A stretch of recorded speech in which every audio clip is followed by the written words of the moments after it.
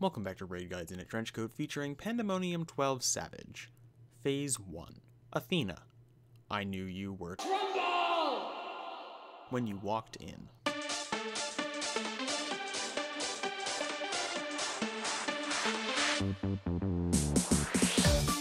Athena is finally here, and oh boy, I can see where La Habrea gets it from. I'd go world-ending psychotic crazy too. You'd think that Athena would be a lot more affectionate towards us, since the Warrior of Light is the embodiment of light and Athena is a moth. But instead of goth mommies, gaming has been giving us a lot of moth mommies as of late, and I want to know where the breakdown in communication was. I don't want to return or an exchange, I just want to know. The marker dance for phase 1 is pretty tame, but the mental gymnastics to rotate them when the mechanic comes does take a fair amount of getting used to. You'll have an off-kilter bulk clock spot where that clock spot is rotationally center relative, which is just a fancy way of saying never the fucking same.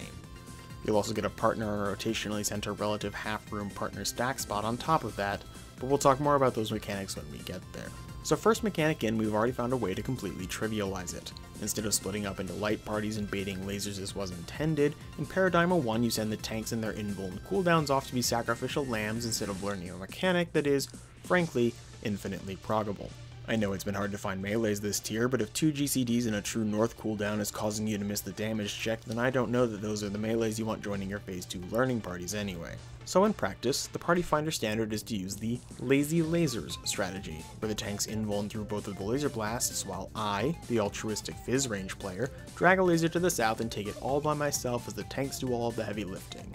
Kinda like those car shopping carts where the child gets to steer around the store so that their muscle memory behind the wheel drives up their 16-year-old insurance prices. Anyways, the lasers hurt, but so do the half-room cleaves that the boss is going to be casting based on the hidden 15th wishes inscribed on her wings. Now in normal this is easy because you'll see the lit up symbols and just avoid that side in sequence, but here in Savage you have to pay attention to the order in which the wings come out, and Para 1 will always be a bottom to top pattern. This indicates that Athena is going to spin around for the second part of the cast and invert which side she hits. So they light up as right, left, left, she's going to hit right, right, left. She lit up right, left, right, stay on the left side for the whole time as you experience a lazy pattern lazy lasers. Once your healers spend every ounce of their mitt to make sure the tanks don't die to auto attacks after their nothing happened moment, Paradigm 2 sets us up to learn about the light and dark buffs while simultaneously showing us which players forced Animal 2 progs to drag on for literal weeks. 4 players will get the easy job of tether stretching, and the other 4 players get tower debuffs and are forced to play 4-dimensional chess with biblically inaccurate angels. The tether players just need to take their tether and stretch it out to the other side of the boss's hitbox, while the tower players fight to drop an appropriately opposite colored tower next to each tether. Because of how the tower debuffs distribute themselves, supports will always prioritize the first spot they can take starting northeast and going clockwise, while the DPS will always prioritize northwest going counterclockwise. If your tether players move fast, you can watch them as they move, but more often than not, while they slide cast or greed uptime, you'll have to look at the complete opposite side of the arena and try and parse what the angel tethers are going to be. Drop your tower on the waymark, and then we turn back to the tether players who get beamed by their laser before they wiggle into the towers that were dropped for them. Soak the tower and then look to the north side angels, which will cupid shuffle you or to the left of your platform. This will then be followed by some tank stuff, and then we hit the point where half of the marker dance starts to come into play. Super Chain Theory starts out by taking our center relative rotated clock and ball spots and plastering them at one of the 4 intercardinals. Athena then displays 2 of her 4 Super Chain Theories, with the options being Birds of a Feather flock close together, Free as a Bird, Kill 2 birds with 1 stone, and Chicken Out. Not sure why she's so interested in birds, but with all this feather imagery, I can't wait to fight Bird Athena in phase 2. Based on whichever combination of theories she uses will inform where you need to stand using Athena's position as your relative north. Purple means stack with your partner, orange means stack alone. Blue is safe inside of the chain's starting radius, green is safe outside of it. I'll be honest, as a phase range I crutch the chains in starting position, so I have no idea how melees do this mechanic without getting themselves clipped, because I sure as fuck would The second spot will be inside of whichever ball is getting the blue theory, and you'll be splitting up into 2 groups based on if your laser, tower, or general aspect buff is white or red, light or dark. Now the colloquial mnemonic for this mechanic is light left, red right, but light and right also rhyme, which nobody thought out, and I can't speak for how your prog will go, but I'm sure you'll make that mistake at least 2 or 3 times, especially now that I've planted that seed into your fallible mind. To add insult to injury, the light laser debuff actually does go to the right because the lasers should be stacking with the wrong groups to purposely alter their debuffs or something, but you don't need to understand what's happening with that idea to just stand where you're supposed to. Now if you've done that part correctly, there will be one more set of in-outs where either the DPS gets the mechanic, or the supports do, because those tower and beam debuffs will be entirely on one of those 2 groups. Following the second in-out, the tower people need to go to the 2 cardinal waymarks that match the same side you went to for the second grouping laser. This is to say that the light tower goes to the left, and the red tower goes to the right. After the tower is dropped, the lasers need to wiggle into their towers, but if you were already within the tower's confines when it dropped, it is going to be really hard to mask your mistake when the tower goes on near black box and wipes everybody. Additionally, the lasers should use the same ass-backward priority from the second set of theories, so light is right and red is not. And messing that up will give you similar run resetting explosions. As for the other 4 players, do the in-out mechanic and then just get far away. There are rough spots for this, but so long as you aren't standing by anybody and haven't gone too far out into the boonies that you miss out on heals, you'll survive this all in time for another Trinity of Souls that can start being either bottom to top or top to bottom, so pay attention. Then you'll either get a Dialogos, parry the Dialogos, or Apodialogos. Parry Dialogos will have the tanks parrying Athena's attack as the rest of the party stacks outside of the hitbox, where Apodialogos does the opposite and follows the hit Rebecca Black song Friday because you go deal with a raid wide, and then, besides getting blamed for not using all the resources they need to burn to survive every mechanic up to this point, the supports have the easier half of the next mechanic, Paradigma 3. On the support end of things, one player gets an X, one player gets a plus, and the other 2 players get towers. All the support players need to soak these other Allegan looking towers based on which buff they have. X always takes the southmost, plus always takes the northmost, the healers have static tower spots where Healer 1 will always take the left and Healer 2 will always take the right, and the tanks have some kind of convoluted priority flowchart to tell them which tower they should be soaking. The DPS will all get light or dark tethers and just need to stretch them out. If you can stand across from your angel without walking onto the marked platform, you're a straight tether, otherwise you're going to need to do the Ghostbusters thing and cross the beams. Huddle up near the upper or lower edge of the platform as far as you need to get your tether to even out. With the 8 of you in these spots, half of the platforms will disappear while eating anything on them, and jumping becomes disabled, so you won't be able to correct a wrong placement unless you get a pixel perfect on Avant or Hell's Ingress, which is way harder than just learning the mechanic outright. On the support side, after the Allegan soak, the plus hides in the outer corner and the X snags the inner wall. Once their line AoEs telegraph themselves, these players need to cast Vicious Mockery via proximity and insult the baby angels into casting the lasers in their general direction. Meanwhile, the people with the tower debuff will have a priority system of their own. If the 2 DPS sharing a platform with you had tethers that were different from your tower debuff, then you drop your tower somewhere in the middle of the platform where you aren't going to get sniped by the DPS lasers when they go off. If your buff is the same as their tethers were, then you have to run to the center of the arena beneath the boss so that you can sneak a corner of your tower onto the other platform. When in doubt, if both tower people go center, someone might be able to Venn diagram themselves to satisfy both towers and trade their res for a chance to prog the next mechanic. For DPS, you're either dealing with towers or lasers.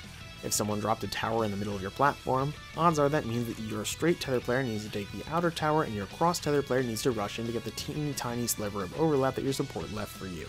Shuffle awkwardly with your platform partner and pray that you have enough time to be indecisive after you both run to the inner platform tower. If you aren't dealing with the towers, then shuffle over to deal with the lasers and just try not to clip anybody. Everyone then needs to use their self-heals to get through the raid wide because there's no way the 2 healers could reach everybody throughout all of that, and then it's off to a burst window followed by limit cut. We talk about walls in progging a lot, but I cannot express that P12S's limit cut goes so far beyond being a wall that it's practically a fucking well-funded border protection agency. If you didn't spend at least 3 hours studying this video as a visa, then there's no way that a Border Patrol is letting you in to see Phase 2. Which is a shame because this limit cut, in theory, is super simple. Bait attacks with a partner twice, and take a laser. Hell, that's even less steps than P9S because you can always get 2 baits and a laser here instead of having to flip a coin to see if you're getting 2 little circles at a known time or a big circle at an unknown one. Everyone gets a dice marker above their head, and wherever Athena plants herself is the new relative north for this encounter. 1 and 3 go due south, 2 and 4 go north by ever so slightly northeast so that they're just out of the way of her initial dash line before wiggling back into it, 6 and 8 hug the southeast wall, and 5 and 7 stand somewhere in the middle of the northwest. Every dash will need to go the full length of the arena or else someone is going to get randomly clipped by an invisible AoE. Similarly, each dash leaves behind some of Dobby's blue flames, so continue to rotate clockwise with your partner, but only go ever so slightly out of the puddle or else you're going to cover so much of the ground in fire that you'll inadvertently close the pool. Once you and your partner are both taking your assigned 2 dashes, switch out with the other pair on your side of the arena so that they can do the same. Meanwhile, everyone has to pay attention to these little angels that pop up like groundhogs in the middle, which either cast 2 lasers that hit harder than a semi-truck with a cut brake line, or a little fake out AoE in the center of the arena.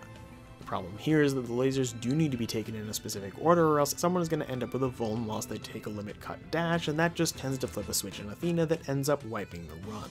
The order in which you need to take them in is 5, 7, 6, 8, 1, 3, 2, 4, although that being said, you could also express this as 7, 5, 6, 8, 3, 1, 4, 2, because you're technically taking them in pairs, but that's starting to get into semantics. As much as they say that the larger number should walk further to the left, they never do. The other problem is that, because they need to be taken in order and it's seemingly random whether the angel in the middle will cast their range LB3 or their caster one, there might be a time where you're presenting your bare ass to be slapped for an uncomfortably long amount of time before they actually bless you with their lasers. Technically, if you have an eidetic memory, I think the colors that the angels jump up in during the burst window is telling you the order in which they'll come down, with the purple being AoE and the yellow being lasers, but if you have an eidetic memory, then you're probably already proficient in this mechanic and don't need to waste time waiting for the Paste Bin Slave Fizz range to hit their macro key. Resolve all the lasers and dashes, wait for the flames to go away, and then huddle up on the A-way mark for some more beefy raid wides while the world shall tremble! At this point, hold your burst window. Unless you're a Reaper who physically can't edge yourself any more than you already do without boiling over, it is in everyone's best interest to not be trying to do your complicated as shit damage rotation while avoiding the clusterfuck that is Super Chain Theory 2A. For this mechanic, you once again have the 3 pit stops that you're making like in Super Chain Theory 1, except now you're towing the center line of the arena to dodge the trinity of souls cleaves that occur at each pit stop. You'll either start south or north, go middle, and then go south or north again. Sometimes you go to all 3 spots, and sometimes you end up doubling back. In either case, the first cleave will always be a purple combo, so you have to squish your partner stacks to all fit in one half of the arena before your healer 2-pop sprint to bum rush the middle for the very unforgiving second strike. Be on the appropriate side of her Mothwing pattern and then figure out where you have to go third. There will also be a Protean or partners associated with the third location, but it happens after the Trinity of Souls cast, so you can spread out comfortably so long as nobody got clipped. Because if they did, that's going to be a lot of swift casts. But assuming you get through that, now is the time, while you wait for 2B, that you can finally stop edging yourself and burst. Use a pot because boy howdy, even with a good chunk of 658s, this damage check is tight with all the mechanics you fucked up. Pay attention for the and then you're off to the final mechanic. Super Chain Theory 2B is another mechanic in which you'll yell at your poor Fizz range for dashing away instead of casting Peloton on you when you miss your mark despite Peloton not working while you're in combat. It's always been expedience, it has never been Peloton. Anyhow, finish out your pot window and then watch all the different pairs of things appear on the field. Group up in the first donut, lean towards the side with the partner Protean, and then take mental note on if you're going far north or far south at the end. The first AoE will go off, then you'll want to dodge far because Athena is going to cast some happy trail down the center of the arena that'll feel a little bit more like a trail of tears. Then, wiggle into the partner Protean spots. Find the angels in the north and avoid getting hit by their lasers, which seem to have taken a page out of that McDonald's Super Size Me movie as they've become massive. Find the final partner Protean spot and try not to clip anybody else, and then 7 of the 8 platforms are going to get tethered to. Stand on the untethered platform and unleash the rest of your kit. Take a raid wide, take another raid wide, and assuming you get her down to 0.1%, then wait, those aren't feathers. This isn't a bird? I've read enough of Reddit to know where this is going. Well, joke's on you. You don't get any loot, and you just have to get ready to prog Pangenesis, beat hours and hours and hours of Para 3 prog in between. Go watch a real guide.